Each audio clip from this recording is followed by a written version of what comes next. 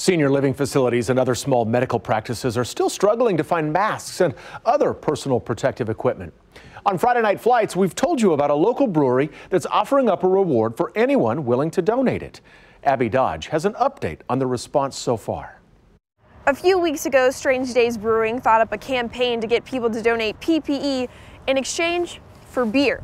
Head brewer Damon Arredondo thought that beer was a good incentive. Me especially, feel the responsibility to do good because we have that access or that platform. Donations started to trickle in, but now the bar tab isn't as high as they had hoped. A local doctor who's a regular at Strange Days is picking up the tab.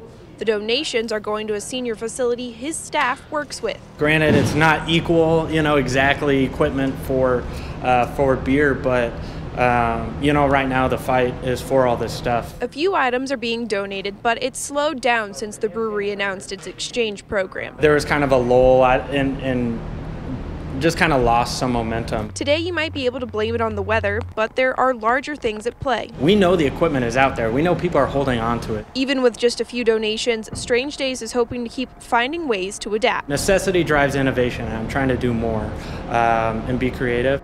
The brewery is hoping to work with its cleaning supply company to offer affordable hand sanitizer. Those ideas are still in the works, but we'll make sure to keep you updated.